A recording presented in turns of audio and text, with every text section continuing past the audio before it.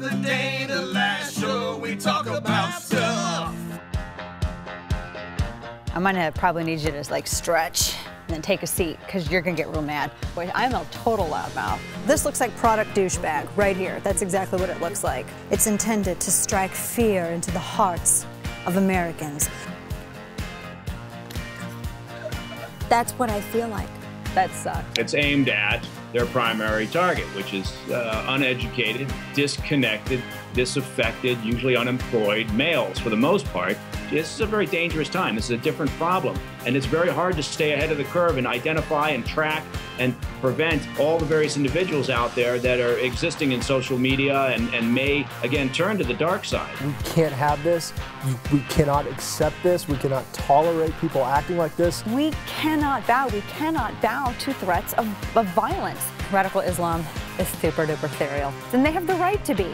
They have the right to be hateful. They have the right to be a bunch of cousin-loving bigots. Although I would both like to see them go to, just the fiery pits of hell, personally.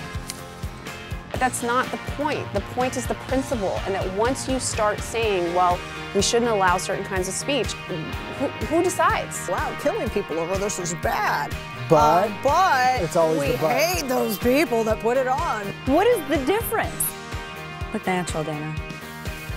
There was an Amtrak train that derailed. This was horrible. The investigation is still unfolding, and frankly, nobody knows yet what caused it. I'm gonna say speed, but that hasn't stopped progressives and Democrats from across the country blaming us on. Who do you think? Republicans, because of course, right? The media. Do you see how easy this is? It's still a funding issue.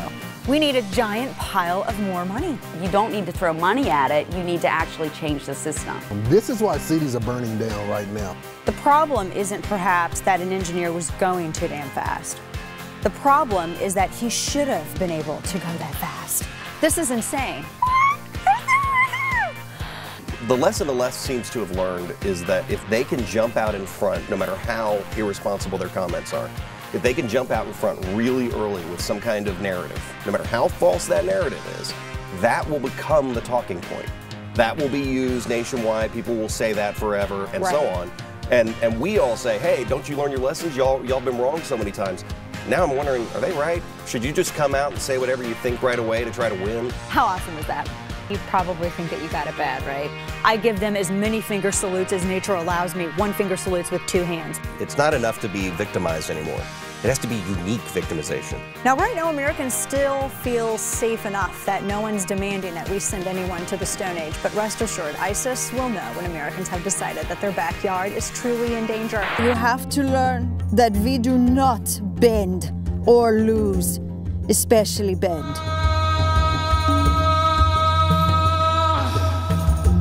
Seriously, right? Anyway, Mark Halpern, you're a douchebag. Your question sucked out loud, and that's pretty much all that anybody can say to you. That should be it. That should be the end of the discussion. The hope is, though, that while we all may get upset at our differing opinions and our opposing views, we can still respect each other enough to try not to shut each other down or prevent speech from being outlawed.